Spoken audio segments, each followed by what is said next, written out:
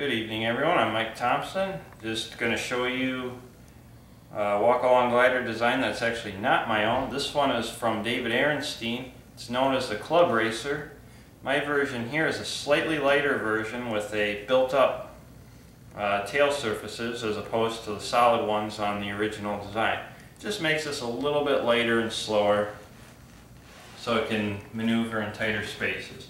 So I'll give you a quick out and back flight. It's only going to last a few seconds because this room really is too small for an aircraft this size that flies at this speed. So went around and back and into the wall. We can try it one more time, but it'll probably have similar consequences. Out and back, and I want to land it on the board before hitting the wall.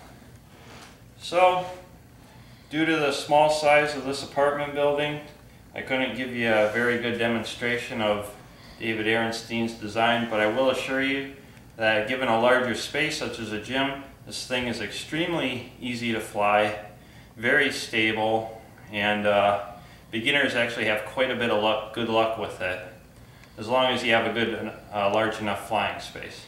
So I hope this gives you a little taste of this design, and maybe one of you will also build one of these. So with that said, I'll wish you a good night.